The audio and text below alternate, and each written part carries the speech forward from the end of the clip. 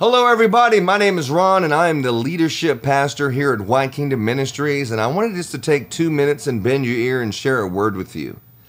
The word that I have that God has placed on my heart right this minute is about being a shepherd. You know, a shepherd, if you do a Spanish translation of the word shepherd, it literally translates into pastor.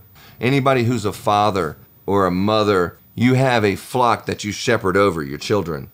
As you become a business owner, your flock gets larger of people. They're not actually your blood, but these are your flock that you shepherd over.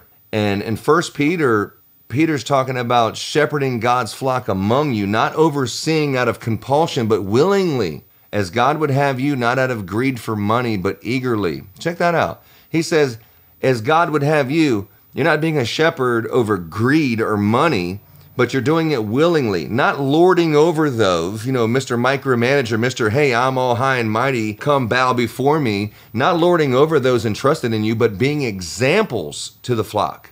It's self-reflection right now and see what example am I leaving for our flock.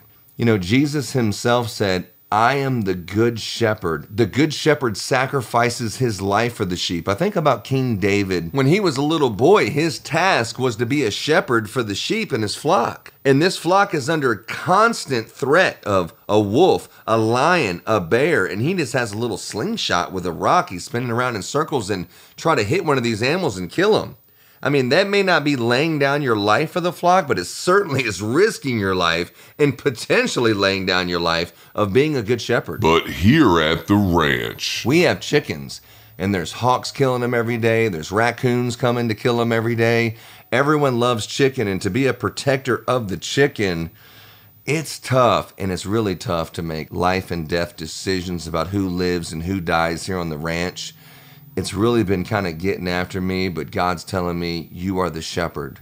You are to protect your flock. And not just in the natural correlation of us protecting the chickens from the raccoons and the hawks, but the supernatural correlation of being a business owner and having a big flock that's working with us and protecting that flock. In John 2, Jesus himself, if you look in the Bible, the words written in red is Jesus himself speaking. He says in John 10, verse 12, the hired hand runs away when he sees a wolf coming. He will abandon the sheep because they don't belong to him and he isn't their shepherd. So the wolf attacks them and scatters the flock. But check this out in verse 13. This is something that I really wanted to share with you. The hired hand runs away because he's only working for the money and he doesn't really care about the sheep. That's what it says in verse 13. The hired hand runs away because he's only working for the money and he doesn't really care about the sheep. Today, my friends, I want to challenge you as we're setting up a business. We're in the Christmas light installation business, setting up 2022. But regardless of what business you're in, or if you're just the shepherd of your family or whatever flock, if you're a pastor of a church and you have your flock, let's remember that it has nothing to do with money or doesn't have any kind of fame and fortune. That has nothing to do with it. It's following the example that Christ left us. And what's the difference between a shepherd and a good shepherd? Men, let's strive to be a good shepherd and have a great season. My name is Ron with White Kingdom Ministries. Get busy!